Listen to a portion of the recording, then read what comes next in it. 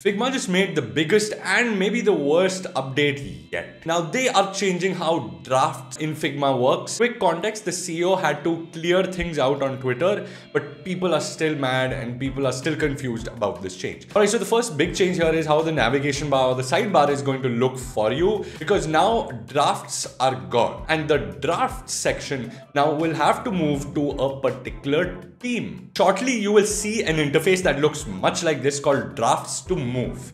And inside drafts to move, you can move multiple drafts at the same time. So if there are drafts which are not connected to a team, you will not be able to edit those drafts. If this update has already come to you, then let me know in the comments. Otherwise, most of you won't be able to see this yet. And each draft will only be visible to that team particularly, and of course if you have access to that draft, then you'll have access. Here inside their official Figma Learn page, they've uploaded this update. Under frequently asked questions, I'll have a link in the description for this. If you typically share your drafts files with others, both you and the recipient need a paid seat to edit the file. That means if you are on a free plan, if you have 3 files, that's fine. Above the 3 files, you will not be able to edit or view, and neither will anybody else if they want to view your drafts, unless you get the paid plan per seat, which is about $12. Soon after this weird sentence, they go on saying, on a professional team, people with a free viewer or viewer restricted seat can continue creating and editing unlimited draft files in the team. They'll only need to upgrade to a paid seat if they want to share the files with other people. So you will still need a paid professional team plan, where if you are a free viewer, if somebody invited you to the team, but you're not an editor on that team, you can still create unlimited drafts for the time being.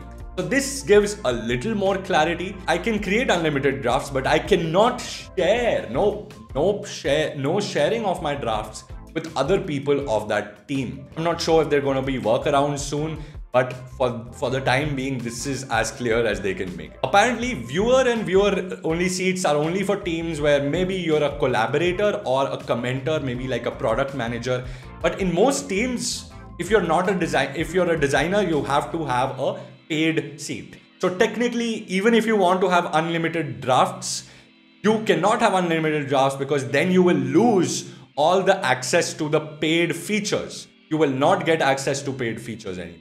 So again, another clarity given, another myth busted by yours truly. Now, if I made any mistakes trying to summarize this update for you, please let me know in the comments. If you're still confused, let's have a debate in the comments. Let's discuss in the comments. I will try and clarify as many confusions out, and maybe we can send this off to Figma. Maybe we can tag Figma in the comments as well. For more such updates, make sure you just subscribe to this channel and click the bell icon so that you get these updates every single week. Also, don't hesitate to hit the like button, not for the update, but for me, for this channel, for this video. I'll see you next time. Take care. God bless.